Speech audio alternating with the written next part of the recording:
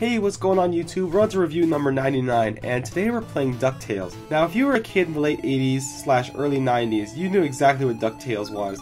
It was probably one of the more memorable Disney cartoons, and alongside with others like Darkwing Duck and Tailspin, this was pretty popular back on the Disney afternoons, so naturally they would make a video game of it, of course.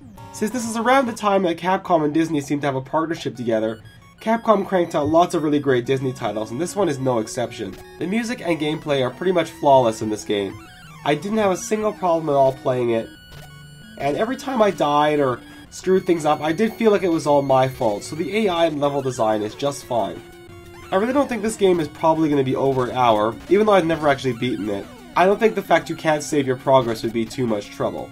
And if you look at the cover of this game, hey, if you liked Ducktails back then, you would have picked this one right off the shelf immediately. But I mean, if you didn't like Ducktails, or didn't know what Ducktails was, you'd probably be a little less inclined to pick it up. But let's take a look at the back of the box and see what this game has to say about itself. Bless me bagpipes! When will that thrill-seeker Scrooge McDuck ever quit? Never one to turn away from adventures, Uncle Scrooge has taken on his greatest challenge to discover the legendary 5 lost treasures and become the richest duck in the world. Join Scrooge and the Ducktails gang, Gung-Ho Flying Ace Launchpad, the nephews, Huey, Dewey, and Louie, and little Webby on their search. Together, they must trek through the treacherous Amazon jungle down into the diamond mines of Africa and even to the moon. Are you duck enough to join them on their adventure? Come along to Duckburg headquarters and see for yourself.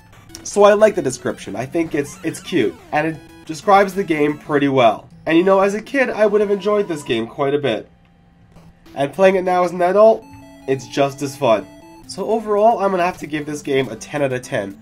There really wasn't anything I could find wrong with it. I mean, there's a couple minor things here and there, but nothing I would really want to dock the game points for. And in the end, I'm going to end up keeping this one in my library. So thanks a lot guys for watching, and I will see you guys in the next review. Bye.